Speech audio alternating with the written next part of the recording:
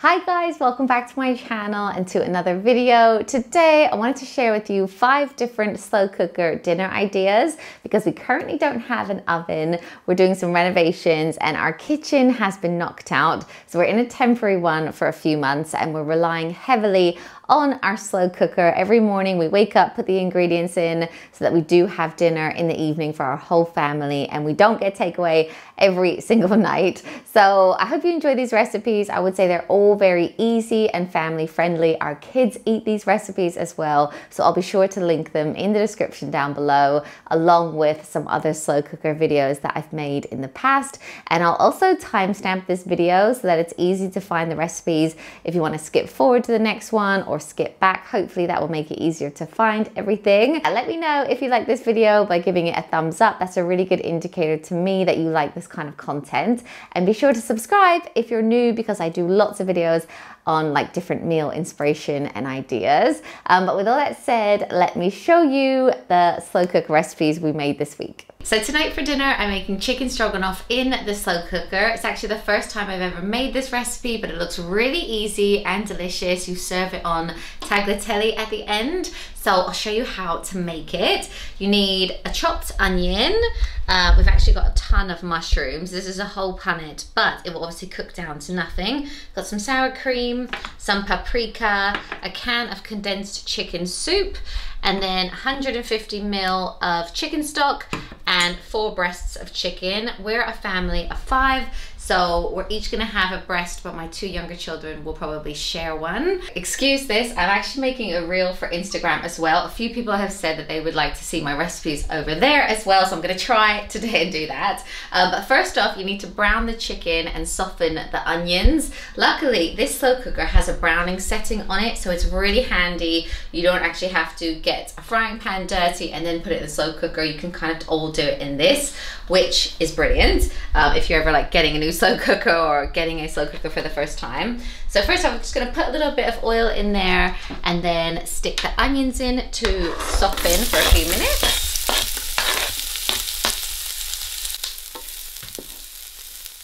Once the onions are soft, you just stick in the whole chicken breasts to brown.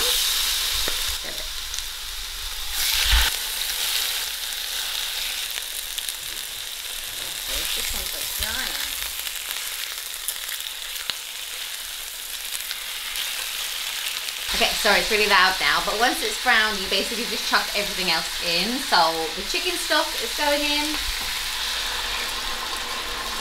a whole can of condensed chicken soup,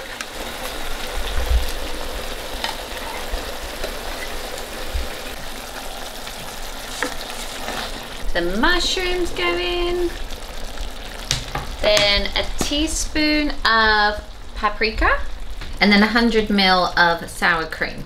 Okay, so I'm going to voice over this next bit because between the building work and the noise from the slow cooker, it was just way too much. But yes, you put all of the ingredients in, and then once you have, you can cook it on low for 6 hours, which is what I did because I had time. But if you're short on time, you can also cook it on high for 3 hours. And then when you're ready to eat it, you can serve it on tagliatelle. So just make it as you normally would and then just put it on top. And this was such a delicious dinner. I really enjoyed it. The kids liked it too, but they definitely did not eat the big mushroom chunks. They kind of left them to one side. But it's a great one and it was very simple to make as well.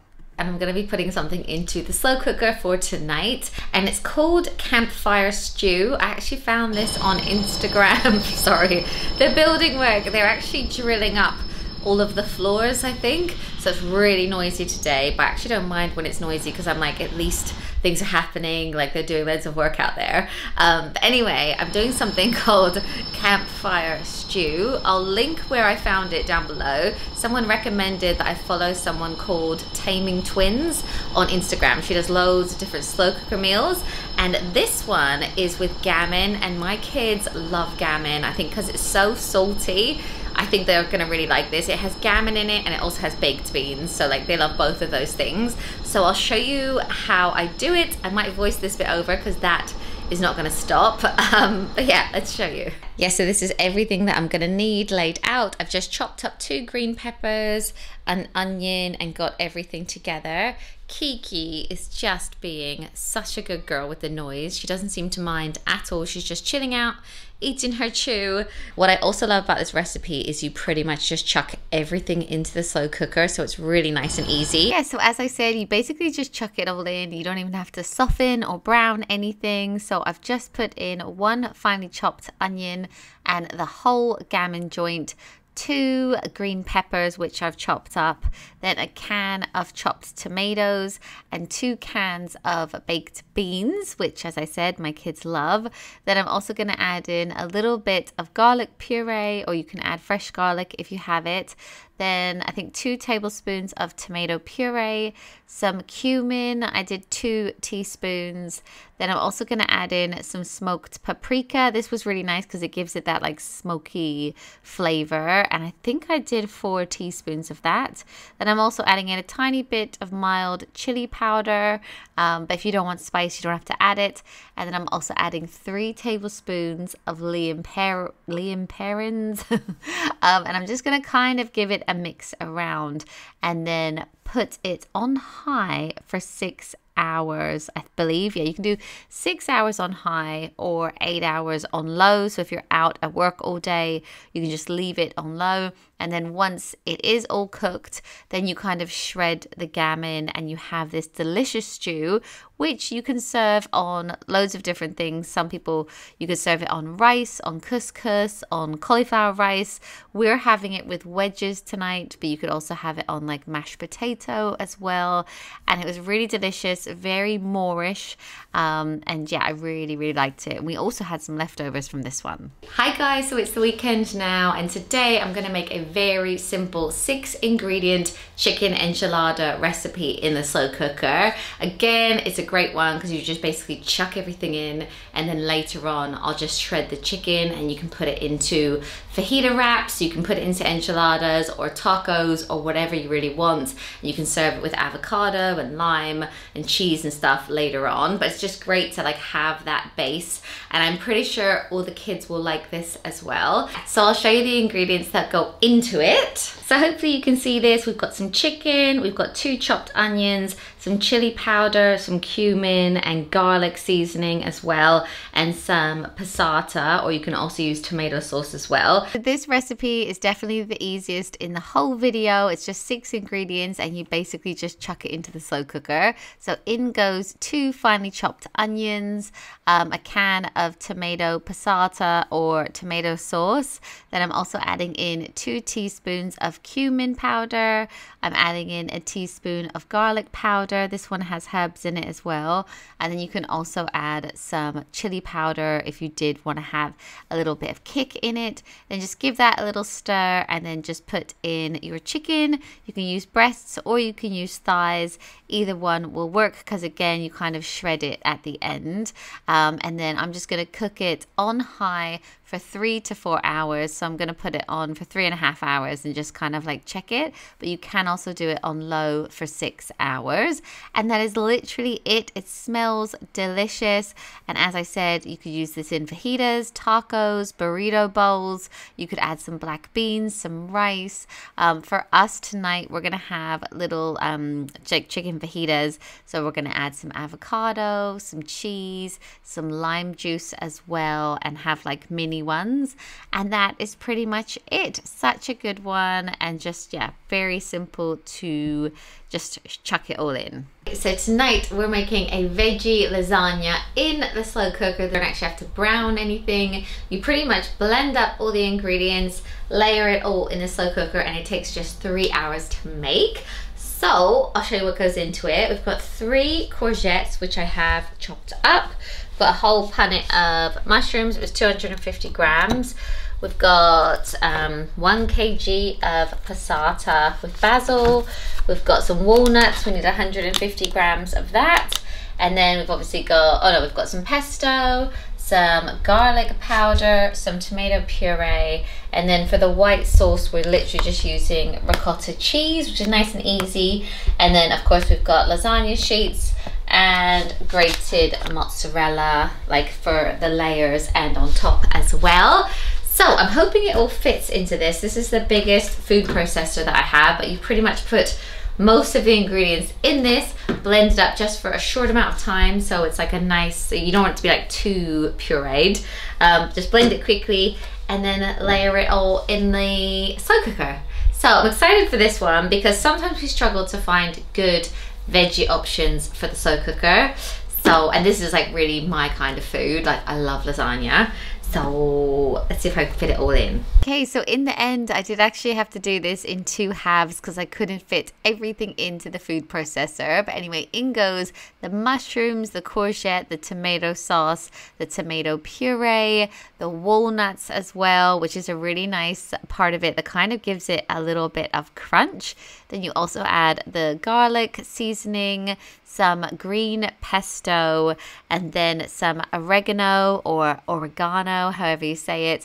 And then you kind of quickly blend it. I felt like I blended it a little bit too much. I think I would actually prefer it like maybe with a little bit more chunk to it, but I suppose this is good for kids, like they won't kind of sense all the veggies that are actually in this. But then you just layer it in your slow cooker, so you want to put a little bit of the sauce on the bottom just to make sure that that pasta will cook okay. Then you put the pasta, like the lasagna sheets on, then layer it with ricotta and a little bit of mozzarella, and that is pretty much it. Then you just carry on layering up. I think I ended up doing 4 layers in total. So yeah, more sauce, more lasagna, ricotta, and then mozzarella. Another really good option if you didn't want to do ricotta cheese is cottage cheese. That works really nicely as like a white sauce in lasagna, and I find it so much better than like the, how do you say it, bechamel sauce, because that can be quite heavy, so sometimes it's quite nice that it's a little bit light. So yeah, once you've layered it all up, that is pretty much it, and then you can actually cook this on low for 5 to 6 hours, or I'm actually cooking it on high for 3 hours. Then it should look like this. It doesn't have like that kind of browned crispy top on it, obviously, because it is in the slow cooker, but it is all cooked. The pasta is nice and soft, and we served it with some salad and then also some garlic bread, which we actually made in our air fryer. We're getting quite resourceful, like not having an oven. It actually cooked fine in the air fryer, and that is pretty much it. And the last recipe that I wanted to share with you guys is slow cooker South Indian curry. This is so delicious. There's loads of flavor in it because of all the spices, which you'll see in a sec. And curry is my youngest son's favorite food. He'd have it every night if he could. And he also loves rice as well. And on the night that we had this, my husband Matt actually put it all into the slow cooker. So I'll be sure to link this recipe in the description down below if you want to try it out. It was really delicious. But first off, he's just going to finely chop up an onion, and then also chop up about 300 grams of ripe tomatoes. And then you basically put a little bit of olive oil, the onion, the tomatoes, and all the spices into the slow cooker. So in this dish, there are cloves, garam masala, turmeric, paprika, chili powder, a cinnamon stick, cardamom pods, and even dried curry leaves. So a ton of spice going in with the tomatoes and the onions and all the chicken, which has been diced up. And then you leave that on high, obviously give it a good mix around, but you put it on high for about 3.5 hours. And then after 3.5 hours, the chicken is all cooked, and then you add in some coconut milk to the mixture. So you can see it's all cooked down. There's a bit of a sauce now. You add in about 100 ml of coconut milk, and then you leave that to cook for another half an hour on high. And tonight, to make our lives easy, we're actually using microwavable rice, and we're also going to serve it with chapatis. So we kind of like toasted them a bit, I think just in a frying pan, and served it like this with coriander on top and a little bit of lime, and it was a really delicious dinner that the whole family liked. Right, so that is it for this video. I really hope you enjoyed it. Let me know in the comments below which recipe was your favorite and what is your favorite thing to make in the slow cooker, because I also definitely need ideas for the next few months. But anyway, thanks again, and I'll see you in my next one. Bye guys.